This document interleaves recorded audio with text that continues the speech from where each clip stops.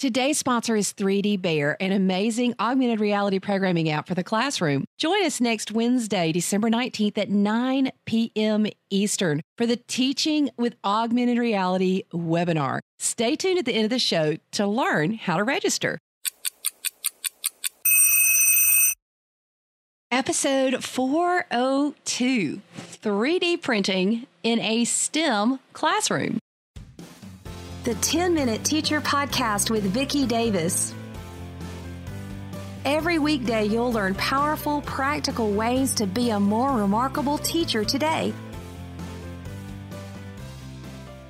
So when I travel and go to conferences, I always like to attend the conference. This past summer, 2018, I was in Akron, Ohio speaking, and I went to a 3D printing session because I will admit it, sometimes I struggle with my 3D printer.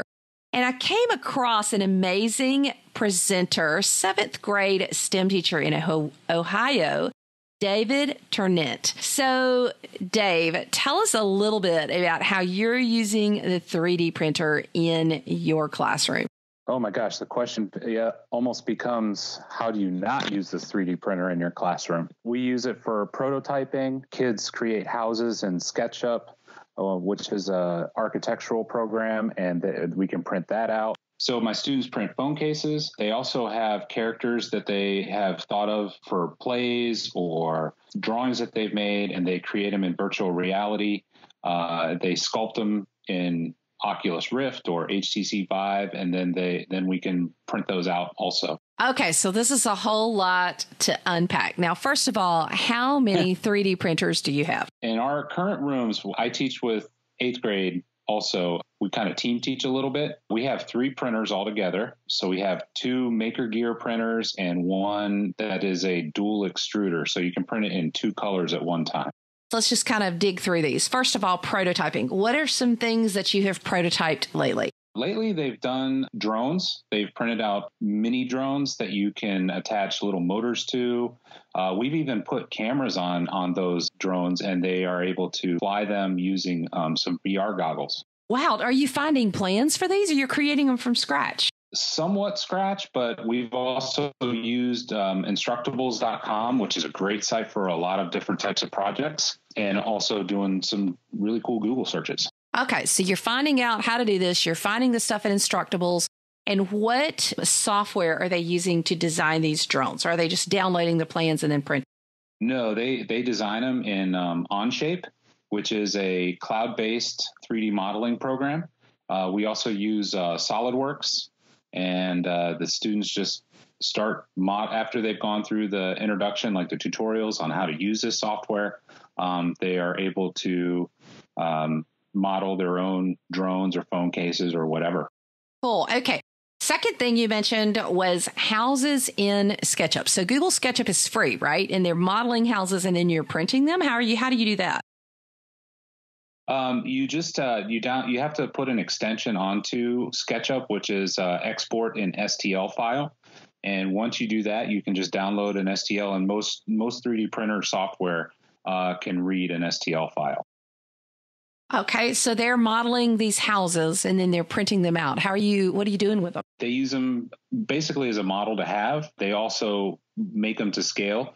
So whenever, like I had this one student, she just did a tiny house.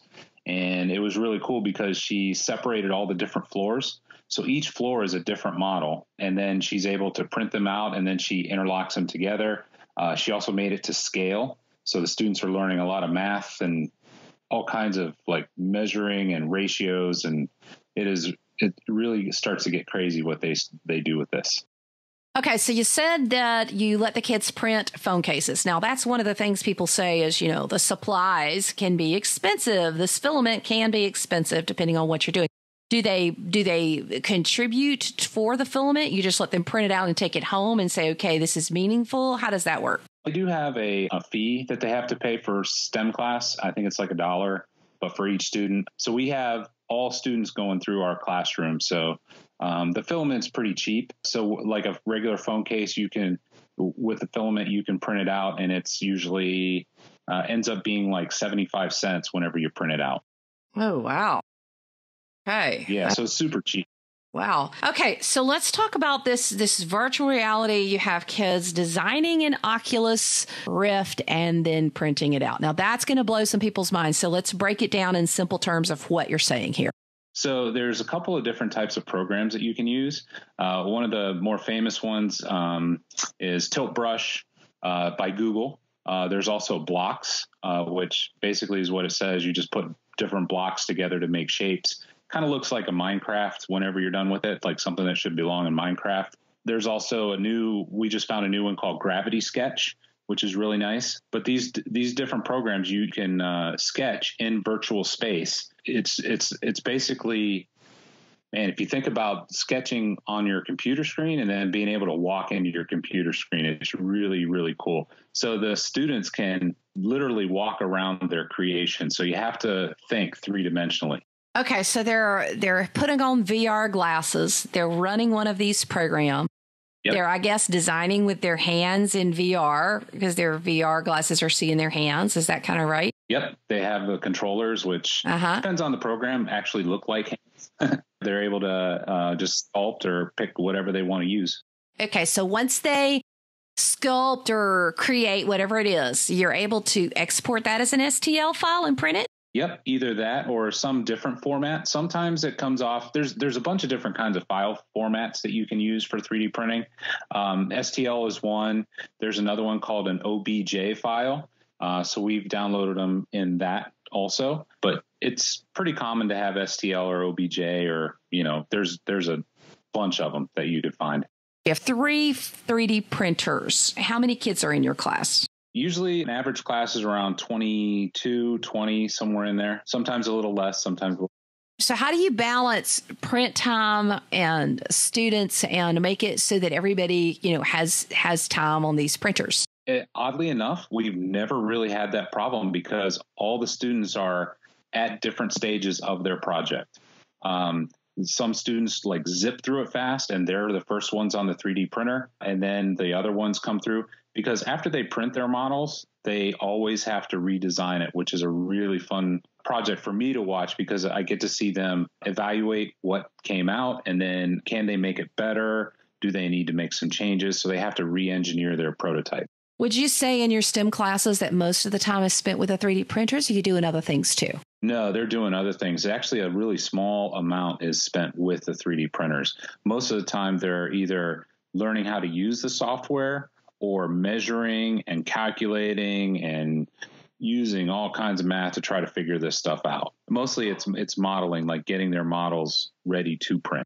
So if somebody's starting off with a STEM program in 3D printers, what are some mistakes they should watch out for?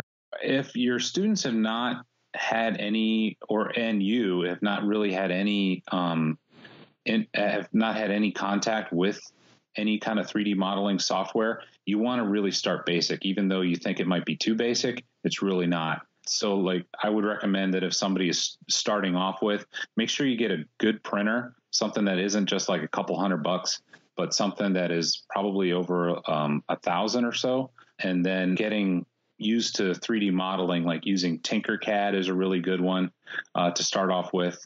And just learning how 3D modeling actually works. When somebody comes to you, besides just the student engagement and excitement about having these 3D printers, what are the things that you would tell teachers that you teach in terms of standards? Well, of course, all the technology standards. Then we get into a lot of math standards. They're also, my goodness, it's a ton of standards. STEM right now in Ohio doesn't really have standards. We just mostly use the tech standards, and they hit pretty much all of those.